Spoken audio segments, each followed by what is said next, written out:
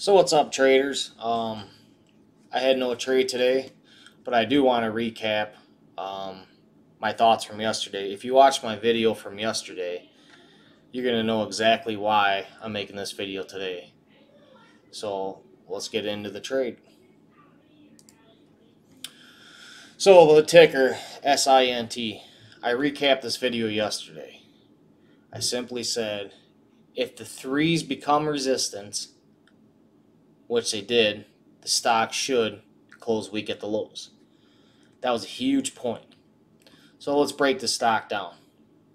Right here, right out the get-go. So, right here, first 1 minute candle out of the gates. Stock shoots up to 309. First 1 minute candle. Pulls back.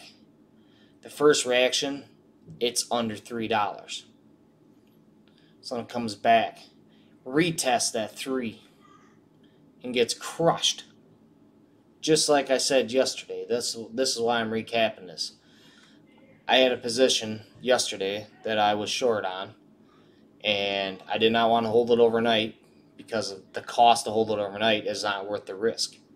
But this is a great lesson to anybody that's looking to short stocks. This is the first red day, and this was predictable. I literally said this in the video yesterday. But you have to wait for the confirmation. You can't just assume that today's going to be the first red day. So, go back to this. First 1 minute candle gets crushed. Retest, threes hold as resistance. What happens to the stock? It goes down to support. Where's your support at? Right here, 260. Look at this. Big doji right here. Why am I pointing this out? Dojis form at resistance and support. This is a strong support area. So your price channel is from 260 to 310 at the highest. So when the stock re-pushes back up, right here, what does it get to a high of? 289. So we'll draw a line, 289.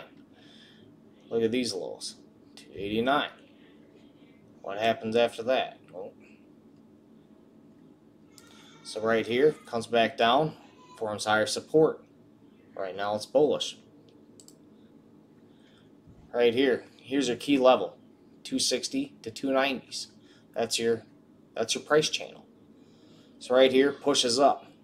Right here breaks out of 290.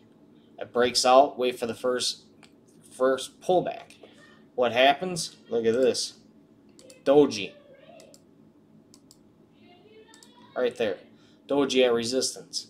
Stock comes back. Where does it go back to? It goes back to support. Can't break out. It goes back to support. So move over a little bit. Right here. Stock comes back down. Scroll up. Comes back up here. Retest again. 290s. Guess what? Resistance. Stock gets crushed. Where does it go to? Back to support, 260. So in this video, what I'm telling you is that I literally told you this trade yesterday. So if you were short around the $3 where that's your key point to short it, and you cover in the 260, that's 40 cents. 40 cents profit. That's huge on a penny stock. You know, that's pretty good.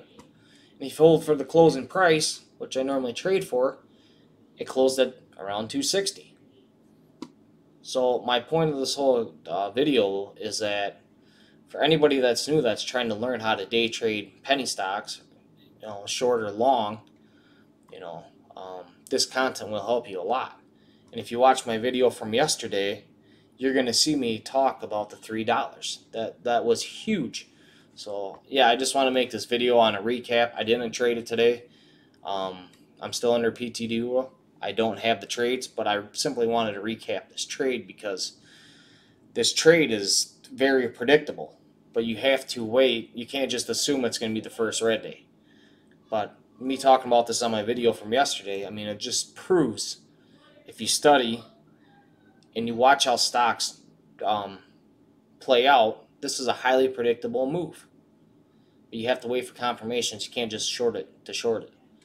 So, yeah, I hope you guys liked the video. I hope you liked the content. And if I see something tomorrow, You know, I'll put something out. I probably won't be able to get the trade. I'm still, like I say, under the PTD rule, but it doesn't mean that I can't learn. You know, just because you're under the PTD rule, it's one of the best things for you. You don't need to trade every day. The PTD rule actually helps you because when you do trade, it restricts you from taking garbage trades. You only want to take the best trades when you trade.